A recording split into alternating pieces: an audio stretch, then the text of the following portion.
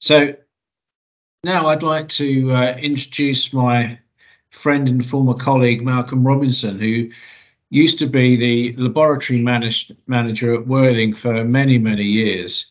And during this time, he became the founder of Harvey's Gang. In recognition of this, Malcolm was made Biomedical Scientist of the Year in 2018, and he was the winner of the NHS 70 Thank You Award for Children's Healthcare. And this was filmed and featured on the BBC One show. Malcolm says he's now retired, but I think there's very little evidence of that. And he's kindly come to talk to us today about Harvey's Gang and the children's pathology tours that empower and educate our young patients.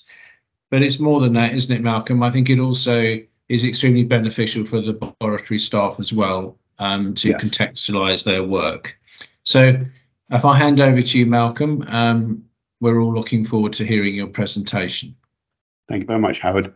Good morning, everybody. I hope you can all hear me and hopefully see all my slides. As Howard says, I'm theoretically retired. I'm a very proud ex-biomedical scientist, and I still like to be involved with Harvey's Gang because I've seen the benefits of Harvey's Gang.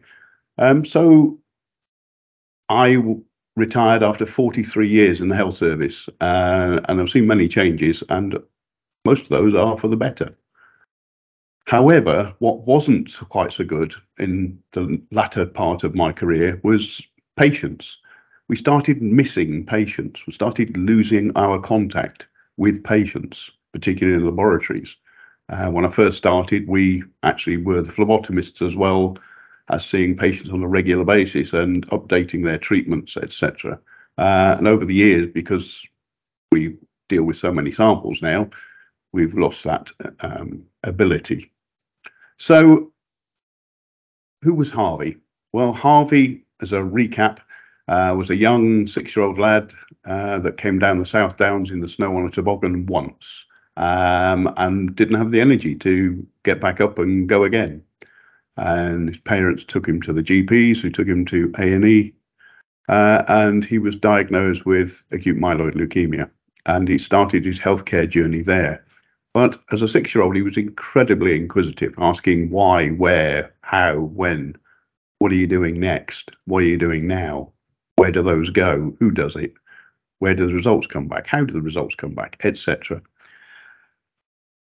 So the laboratory team were contacted by the play specialist and the paediatric team to say that they've got a young lad with so many questions. Can we do something about it? So we arranged for young Harvey to come down to our laboratory, and this is a picture of him and I that I still treasure. And that was the smallest white coat that we had. That was Ruth O'Donnell's, and it came down to his ankles, and we rolled the sleeves up. We gave him a cardboard ID badge, filled his pocket full of pens, gave him a notebook, and made a cardboard ID badge saying trainee biomedical scientist. And we sat in front of our blood grouping analyzer there for 33 minutes watching his group and save go around. He was grouping as AB RHD pos, and therefore lots of reactions for him to look at and question. And 33 minutes for a 6-year-old to sit still was amazing. And he asked questions the whole time. And they thoroughly enjoyed his journey and felt empowered about what we did in the laboratory and what we can do with our machines and our microscopes, and what kind people give donations for us to pass on to patients like himself for regular transfusions of red cells and platelets. He had shared care at an early time with the Royal Marsden. That was our shared care site at the time. This is Max, his 14-year-old brother, who was his bone marrow transplant donor. And I think that's remarkable at 14, being a donor. But nothing was too much trouble for his brother. And he underwent total body radiation, chemotherapy, and had the bone marrow transplant. And we didn't see Harvey then for quite some time, thankfully. And then we started seeing samples, and regretfully, We know what that means when we start seeing the demise of a bone marrow transplant going wrong. The results all go in the wrong direction, and we regularly gave him transfusions. But he also educated us in the laboratory, and we changed our laboratory practice, because at the time down in Worthing, we only got one delivery from NHSBT a day. So if he wanted platelets, we wanted to know yesterday so he could have them today. Well, that's not really good enough in the healthcare pathway of kids. So he can't do anything sitting at home with his dad or his mum, his brothers, for a whole day whilst he's awaiting getting topped up with red cells and platelets. Once he's had that, then he goes home and he's a bit more life in him to be able to do things. And so we changed our practice to, whenever platelets were required for patients, we'd get them down ad hoc or as soon as possible, depending on the urgency, to make sure we changed our practice.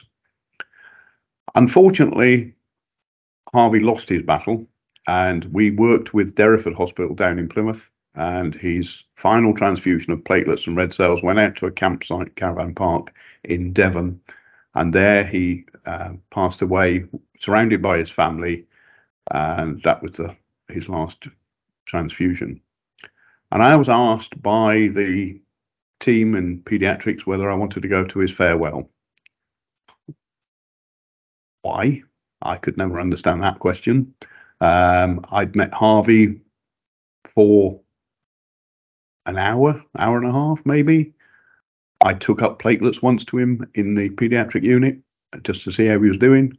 But that's all I'd known of him. I didn't know his life. I didn't know his family very well. Why would I go to his farewell? Well, as it turns out, they put that picture of him and I up on the LCD screen and played Somewhere Over the Rainbow by Eva Cassidy, which reduced me to complete bits. And they talked about his life and about what he learned and what he went through. And I learned a lot, that we did something quite remarkable. And his parents thanked me for what we'd done. And John Rabbs, our consultant paediatrician, said, "Malcolm, I've got another 7 kids that could do with the same tour." We agreed that he'd get better at his job and I'd get better at mine, and we would do something about it. And as biomedical scientists, we reflect of what we do well and what we don't do so well. And to remember Harvey, what do we do? Well, we came up with the idea that we would remember him by having Harvey's gang. What didn't go so well? Well, our white coats were far too big. We put hastily together a goodie bag, which was an IBMS Congress bag with anything else we get hold of. So we needed to formalise that. Our ID badge was first made of paper or cardboard. So we wanted something better. I mean, Harvey went away from the laboratory with his ID badge in his white coat, lording it over doctors and nurses throughout the hospital, and used it as a cardboard ID badge to get back into the paediatric ward. We all know that that couldn't really happen in reality. However, it did, because somebody on the inside pressed the button on the inside. So we need that ID badge to identify that person within the healthcare. So what happened? What's it? Why is it important? They're our patients. We don't see them in laboratories, do we? We just see names or hospital numbers or dates of birth. We don't know them as our patients, but they are our patients. They've got a family, an extended family, that worry themselves terribly about their illness. They're our patients, and they're only maybe 2'6", 3 foot tall. Most of the time when we're talking to our patients, we're talking to their parents. And so we're not talking directly to the patient, but to their mum or their dad or their carer or their grandparents. And we aim our care at them, hoping that they can put the words to the family and to the youngsters that actually understand. But actually, they're our patients, and they've got siblings, and they've got their own ideas and thoughts. We saw one youngster come in for her pre-chemo white cell count, and with her brother, and she had, this young 6-year-old had no hair because of the chemotherapy, and they found that the white cell count was 0.6, and he grabbed hold of his little sister and kissed her on the top of her head, saying, "That's brilliant, we can get her the chemotherapy today." And they were all smiling about it. I mean, Wow, that's powerful. That is powerful. And so they are part of the journey, and we've got to talk to them and help them understand what is going to be happening with their samples. Costs. Well, that's something that I had no idea about until really probably last year, if I'm honest. The costs of healthcare. Yes, with NHS it's free at point of care and that, all of that. Our shared care now in the West Sussex is now with Southampton. So our families have to go to Southampton. So that's either a car or a train. Well, we all know the cost of fuel's gone up. So they go across there and they pay for. How do they get there? Well, mum or dad or both have got to take time off work. So potentially that's a loss of income as well for that shared care. And the fuel prices go up and up and up. And as children go through this healthcare journey, what happens to the siblings? Where do they go? Are they at school? Do they then need to have preschool care, post-school care, whilst parents are away with the other child in the shared care site? It all costs. And then there's a lack of income coming in, which then adds an additional stress onto the families who are going through pretty horrendous healthcare journey anyway. And then we have our appointments for our patients that are coming into the hospital. Now, bear in mind, we're just in the lab, aren't we? Well, why are we just in the lab? No, we're not. We're part of that journey. We're part of working together with a team. And so if they're going in to see a paediatrician or an oncologist, then they involve us. We work together around getting the sample taken at the appropriate time so we can get the results back to them as soon as possible so they can see the results with the clinician and plan the treatment together. Plan what transfusion support may be required, what tests might be required for future testing for full blood counts, etc., before chemotherapy or the planned journey.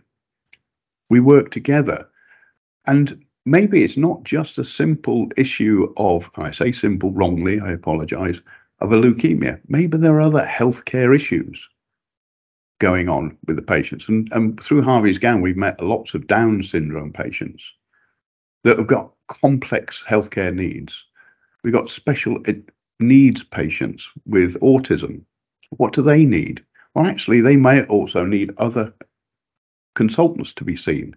Well, actually, I learned from a very special lady, Yvonne Newbold, that actually she needed to be seen by a number of consultants, as did her children. And it took up 10 days of treatment going into the hospital on a regular basis to see all of the children and her with various consultants. Well, is that right?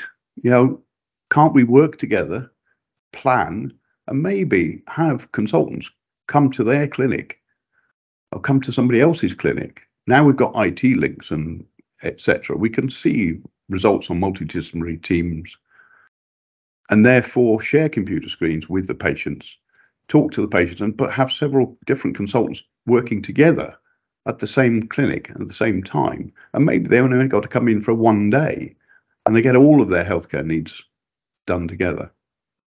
So we've got a big part to play in getting outside of our laboratory and being part of the bigger picture of healthcare along with the rest of healthcare. It's not just about doctors, nurses, porters, A&E physicians. Laboratories are in there too, and we need to be seen, and we need to be working together with other people. And that's something that Harvey's gang really does help. You get seen outside of the laboratory, and then all of a sudden you're actually working together as part of these multidisciplinary teams. And we look after them then. We're able to put them in touch with various charities, and other organisations might be help with the travel, with the fuel costs, arranging shared care and where they could possibly stay if they need to. So that's quite important that we become out of our laboratory safe environment. So Harvey's gang lab tours is what came out of it. And we keep learning day by day. And where is that now? what is Harvey's Gang Laboratory Tours? Well, it's us inviting a young patient and their family down to the laboratory and showing them around our laboratory space, helping educate them about what their blood tests are, what machines are used, how they work, seeing the results that go onto computers, seeing the results when we have a blood slide and we can look down microscopes and see their red cells, white cells, and platelets. And so they can help understand what happens to their samples. And this has actually overcome a huge number of patients with needle phobia. The first time I came across needle phobia, a mum and a father had to hold the young child down so they had a sample taken. I mean, that's a barrier you never want to cross. You know, parents are there, they're a safety net for the children. You don't want them to have to hold down a youngster's arm whilst they have a sample taken. And the quality of that then is much poorer, higher stress levels, etc., and poor venous section. Whereas, we're able now to see they come in their laboratory coat, roll up the sleeve and chat to the phlebotomist one-to-one and say, wonder what it will show this time. Do I need more treatment? Do I need thyroxine? Don't I? And therefore, they can understand a lot more about their healthcare journey and feel they're being listened to and looked after globally as opposed to just by individuals. So what has happened to Harvey's Gang? Well, we started in 2014 and we're now 9 years on, which is remarkable. And we've gone now to 150 sites, based originally at Worthing, and then we slowly expanded, and we're now in 150 sites, which is amazing. However, I'm retired, and I've had limited time, and I was the chair of the trustees and the chairman. But I was also the person for logistics of getting all the kits out to the various sites, and that was taking me, I say forever, it would take me a week, 10 days. So that wasn't very good, not professional. And as I get older and more unable to do these things, we talked as trustees about what we could do to make sure that we had the long-term plan for Harvey's Gang. And the IBMS were big followers and big fans of Harvey's Gang, and we talked to them and they agreed through the council to take on Harvey's Gang for us. And now we've moved Harvey's Gang across to the IBMS. They've taken on a company, amazing, taken on a company to send out the logistics. So now you get a request for a set of lab coats or particular lab coats and goodie bags to go to a particular site. That gets sent in by email, gets forwarded onto the company. And the following day, that pack is being sent out. And so 24 hours after that, so within 48, 72 hours, that site will get exactly what they asked for. That's more than I could ever manage. So that's brilliant. But the IBMS are a busy professional organisation, as we all know. They've started a Harvey's Gang team at the IBMS. They've employed somebody to look after Harvey's Gang, to promote it, to help build it. And so it's not just an arm. And they've got some of their own ideas of how they can involve young patients and young people in healthcare. And so they've got their own ideas of how Harvey's Gang continues, but also how Harvey's Gang fits into their bigger picture of attracting young people into biomedical science in the future. The contact for Harvey's Gang now is harveysgang@ibms.org. And there you will get all of your lab coats, and they go from the size 26-inch, which is suitable for a 4-year-old child, all the way up to what was my size coat, size 52, the fat person's coat, as I called it. And it has coats for everybody. They also have Harvey's Gang goodie bags that they can send out. And they also help, as do I, help set up new sites. So whenever a new site wants to start Harvey's Gang, we're there to help with sharing forms, with sharing ideas, and to help talk people through about who to contact within the trust. So your paediatric teams, your oncology teams, etc. as well as your communications teams, your porters. A vital part of all laboratory work is our portering team. And we believe in doing something once and sharing the information, and having a communication form which allows us and allows the trust to share that story of that young person locally, nationally, and internationally. And so we can keep building Harvey's Gang.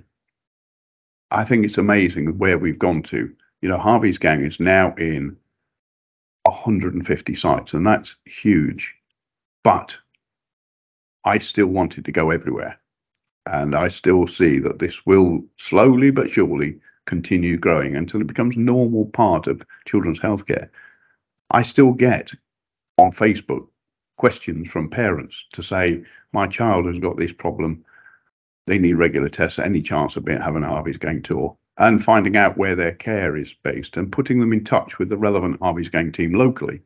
But if there's nobody there in that local team, putting them onto now the IBMS to try and find somebody within the local laboratory that's willing to try and take it on with our support and help, so they can actually start Harvey's Gang tours at the new site. And hopefully that will continue to build. And we see all the time interest. I mean, these youngsters come around, they're not bored, they're fascinated. I mean, our laboratories, as you well know, I hope, are incredible. The things that we can do with track systems, with analyzers, with microscopes, with centrifuges. I mean, a centrifuge, you know, spinning down a coagulation sample at 3,000 revs. Well, put that into a context of the car, that's 3,000 RPM that engine is doing. Now, in my Mercedes, I'm doing about 110 miles an hour if I do 3,000 revs. So you can explain it to them that actually, if that's mum and dad's car, they'll be speeding and they'll be getting a ticket. And so they can understand speed and start understanding more about science, and hopefully get them to understand more and maybe come back as a biomedical science in the future. That's the hope, that we grow our own biomedical scientists. But it's about a team as well. It's not just the child and the parent or the siblings. It's about the team in the laboratory as well, and the phlebotomists and the play specialists and the pharmacologists. It's all a team that are involved in children's healthcare. Once upon a time, we had a picture you may remember seeing that had an orangutan in with two young twin girls, Claudia and Annabelle, and they were 5 at the time, identical twins with identical neuroblastoma. And you think life is not fair. This is a recent photograph of those two twins. They are now 13 years old and doing incredibly well. Incredibly well. This is a poem that was put together recently by a biomedical scientist about Harvey's Gang. And I just would like to keep it there for a couple of minutes, just so you can have a quick read through, just to give you an idea of what people think about what we do in our laboratories. And it gives us the opportunity of sharing what we do on a daily basis. You know, you might be dealing with 1,000, 5,000 samples a day. You haven't got the luxury of seeing patients' names. You just look at the laboratory number, and the set of laboratory numbers go squirted out the other end and gets validated, and away they go. You haven't got the luxury to say, okay, this is so-and-so's test. Let's make sure we get that sorted out quickly. Yes, we've got the